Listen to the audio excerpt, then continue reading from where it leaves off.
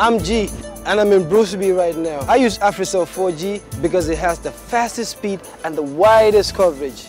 Yeah. Mr. Njie, thank you so much for granting us this interview. You recently attended the donor conference in Brussels. Who did you represent and what was your role?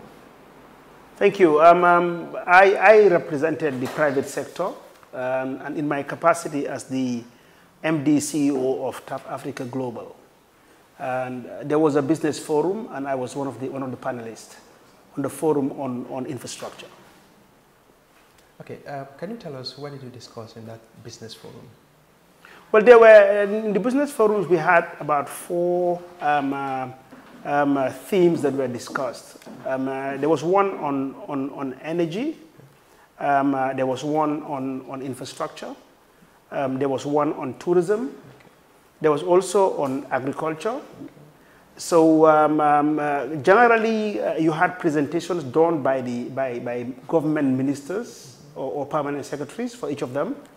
And then you had members of the private sector, out of which infrastructure I represented. Tourism was there, doing business. Then our role really was to sell the Gambia, share our experience. As an entrepreneur who has been in business for 28 years in this country, they wanted to hear my experience in terms of what I have done here, what I have been successful in doing, and what challenges we had, to see how we can anchor best in the new National Development Plan. We have seen your success. So what has been your challenge as an entrepreneur? Well, there are many challenges. Finance, like every entrepreneur will tell you, there's a challenge in raising finance, generally for entrepreneurs. And in the Gambia, I think here our challenge is mainly human resources. I don't think we have adequate qualified capital, human capital, to execute some of the works that we do here in the Gambia. So what do you think is the way forward to have that capital, human capital in place? Well, one is to train the youth. We need to train them and motivate them, and to work also on a change of attitude. Because what we do, it's mainly technical. And generally, the youth of today don't want to get their hands dirty. They don't want to go into any vocational training and be qualified to do the sort of works that we do. So in order to change this and also to be able to get labor to do this, we need to train them, motivate them, and also ask them to change their attitude. Moving on, recently you have been appointed into the National Business Council. What is it about and what is your role there? Well, the National Business Council, it's a membership of 5 cabinet ministers and 8 business operators in the Gambia. And it's chaired by the president. And it has been formulated so that we foster dialogue between the private sector and government at that level, at the level of cabinet. So we look at government policies, and also we monitor and evaluate certain projects, especially for the National Development Plan. As you know, government has launched the National Development Plan, and the National Business Council, has got a big role to play in projects like this at the policy level. Okay, at the donor conference, the European Union has pledged $1.7 billion for the Gambia. So, can you break down this thing to us? What is the government's role? Well, if you talk about the National Development Plan, let me try and tell you what I think, in my own interpretation, is all about. It's in 4 different categories. This is a plan that the new government has put in place to implement for socio-economic development and growth. And it is from 2018 to 2021. It's about 3 to 4 years. So they try to address 4 categories. One is governance. The other one is human capital. The third one is fisheries and agriculture. And then the 4th one is infrastructure and energy. And the budget for this is about $2.4 billion. And they went to Brussels to raise the money. And they were short about 1.45 billion euros, which is about $1.7 billion. Unfortunately, it was pledged. It was pledged by the donor community, both multilateral and some of the bilateral agencies. So on the NDP and the donors conference, I mean, I think one good thing is that it was very well prepared. It was well documented, well prepared. That we must compliment government, for doing so. And then the conference was very well organized, very well attended. All the donor agencies attended, members of the private sector, members of civil society. Now the pledge has been done. I mean, I think there are few things that we need to do, about 3 or 4 different things. Personally, what I think that needs to be done. What are those 3 things? Well, if I elaborate, I mean, I think now that the pledge has been done, the next thing is to make sure that those pledges become a reality. Right. So the government needs to put in place the mechanism to make sure that swiftly these pledges, are a reality. I mean, the money is seen here. And also the third thing is, after the pledges have been realized, is the implementation of the projects. The project, as I said, is in 4 different categories, but I would like to probably go into detail in my own area. And my area is in infrastructure. Right. Infrastructure alone, it's going to take, between infrastructure and energy, and probably ICT, close to $1 billion. So infrastructure, I think, alone is going to take about maybe between about $500 million. And they need to make sure that they move swiftly, because executing infrastructure projects take quite a lot of time. You will need to have consultants who will come in place, and then you have to have contractors who will come in place, and also executing the projects themselves, because the projects are mainly roads, and constructing roads will take quite a lot of time. And even going further into detail, the roads, for example, in the Banjul, the greater Banjul area, I mean, I think they're going to build close to about 500 and something kilometers of road, and then the rural roads also are going to be constructed. So it's quite a lot of work. So government now needs to put in place, the structure so that this execution will be swift and done properly. Like you said, most of the time they will make pledges, but it will end up in the air. So apart from the government, who also should be able to help the government to swiftly make sure that they get what these people pledge? Well, most of these pledges come through to government, and government should try and address its weaknesses.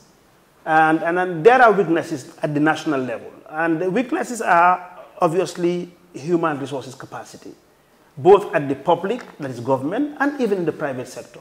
So I think at the national level, we need to reach out to the Gambian diaspora.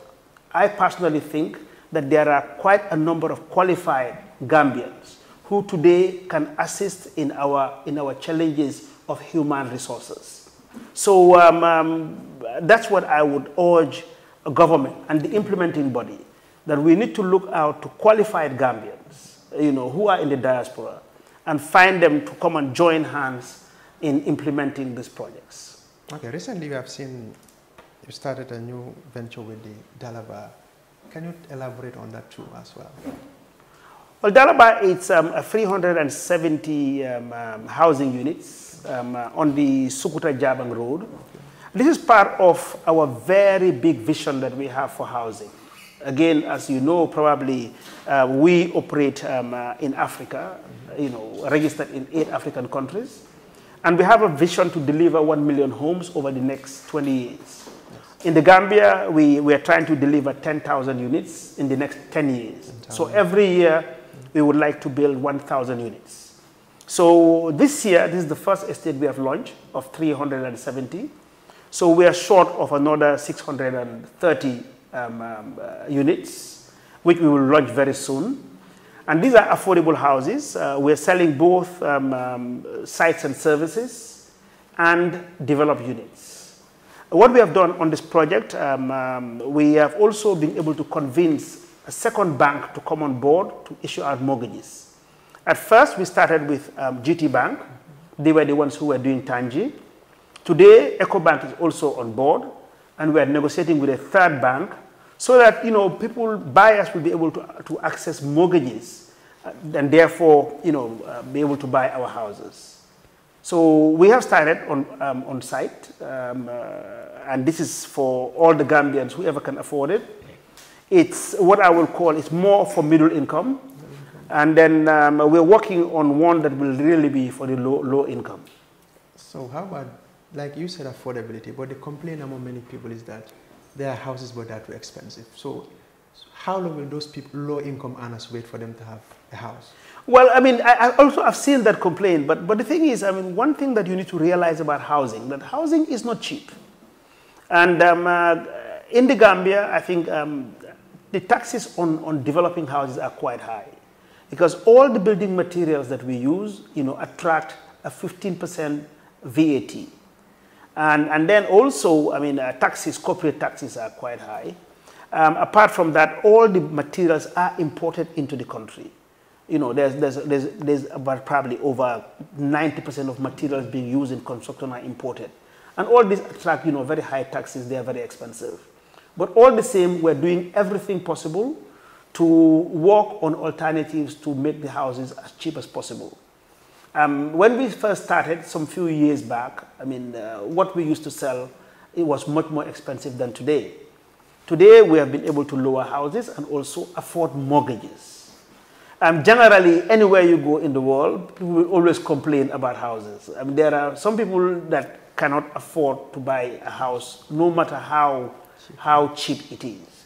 But for us, we are committed to try to make it as cheap as possible, so that most of the population can afford it. How much money are we talking about for a single house in this Dalaba project? The Dalaba, we're doing sites and services. You can buy at about $500,000 for sites and services. And that's not all paid cash. If you qualify for a mortgage, the bank, you'll have to pay 40% down, and then the rest is spread over 10 years. And then, from 500,000, it goes up, depending on what you want. When you talk about sites and services, what do you mean? Meaning that all the service that you need on the site, you will have it. We will do all the roads. And for us, we are raising the bar. All our roads on our estate are all being bitumenized, meaning with tar. Then we bring in water, we bring in electricity, and this time we are also bringing in street lights. It's a gated community. We also plant trees in all our estates. On this estate here, Dalaba, we're going to have 1,500 fruit trees. So there's value in the estate. So once you put all these things together, it raises the price. But again, we're trying to give quality and avoid developing shanties. Shanty towns. Finally, what will be your final message? Well, my final message is still on the NDP, which is the hottest today. I personally think that there is enough money coming into this country for everybody to benefit. Right. And I would just urge that every Gambian, both in the Gambia and abroad, should put hands together and be positive on how you engage in making this NDP a reality. I think in the history of this country, we haven't seen this amount of money pledged. Yeah. And if it is done rightly, it will be invested into the country. And once it's invested, everybody, one way or the other, you will benefit. Again, this is only monies coming through government. And once all these projects are done, remember, it will also facilitate foreign direct investment and even local investment. Because the amount of roads that's going to be put into the greater Banjul area will open up a lot of areas. So hotels will be built, more houses will be built, factories will be built. For example, if you look at energy, I can tell you the amount that they are looking at about $487 million to pump into electricity. Everybody knows the challenges that we are going through with electricity. But once this is done, then it brings in a lot of confidence. People will now come here to do business. We expect that the cost of energy will go down. you know, and it will only bring prosperity to this country. So I urge government, who's in the steering wheel, to be open and make it all inclusive, you know, so it includes everybody, whether you are here or not, as long as you are Gambian. We should encourage them to be part of it. We should try and encourage a lot of local content. Because projects like this will be so huge that it will attract a lot of foreign companies. When they come in, where Gambians cannot do it, they should also have some local content, meaning including the Gambians. And by doing so, they should also transfer skills. So this is one thing that needs to be done. So jobs should be created, and then, you know, we will see growth in this economy. Thank you so much, Mr. Njie. Thank you. I'm going to show you why I choose AfriCell.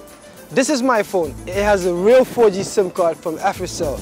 And here's the same exact phone with another 4G SIM card from a different network. Let's do a speed test.